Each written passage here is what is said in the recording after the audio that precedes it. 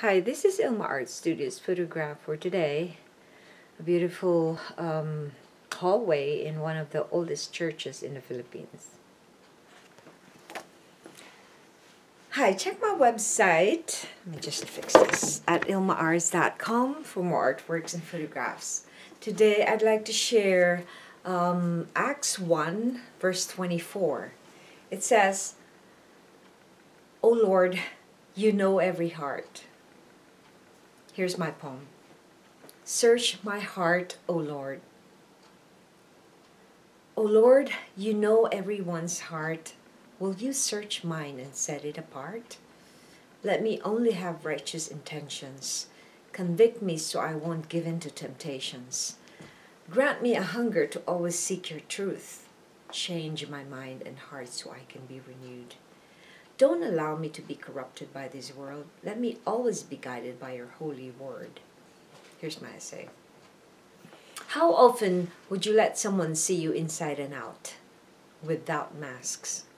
Many people are afraid to get closer to others because they are scared that they will be exposed and others will see their weaknesses, faults, and flaws. I am thankful that I'm not afraid to be seen by others, regardless of how much I fall short of God's glory.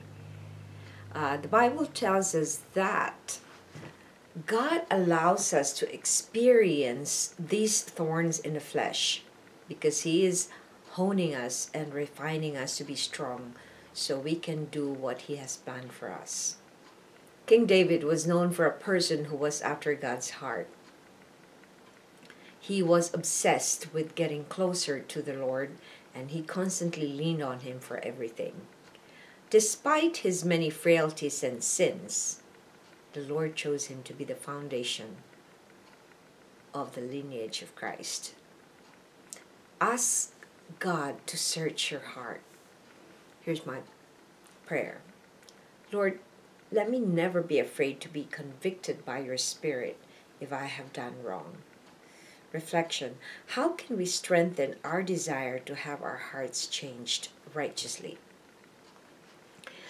If we constantly have a relationship with the Lord Jesus Christ, I think it is not hard for us to learn the ways of God. When we constantly communicate with the Lord through prayer, through devotions, through reading His Word, studying His Word, being with other fellow believers, we are going to learn to accept the discipline that God is giving us or teaching us. If we are surrounded by people who are ungodly and who do not know the Lord, chances are we will also become like them. So if we need to surround ourselves with people who have that passion and that hunger and that desire to be closer and to know Jesus more. So ask the Lord to search your heart, because when you constantly ask Him to search your heart, He will show you what is going on in your heart. And sometimes a lot of us are so busy living this world without even really reflecting on what's going on in our heart. Just like when you have a physical heart attack, some people are not aware of all the things that they're all the things that they're putting in their bodies that affect their heart condition. So have a happy Easter today. It's the Lord's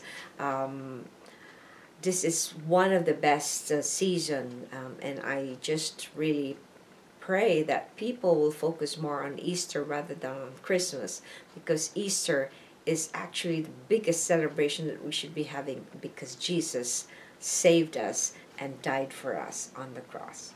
So again, reflect on what He has done for you, because He loves you so much, and so you probably should allow Him to search your heart. Thanks for watching. Check my website at ilmaarts.com for more artworks and photographs. Have a blessed day.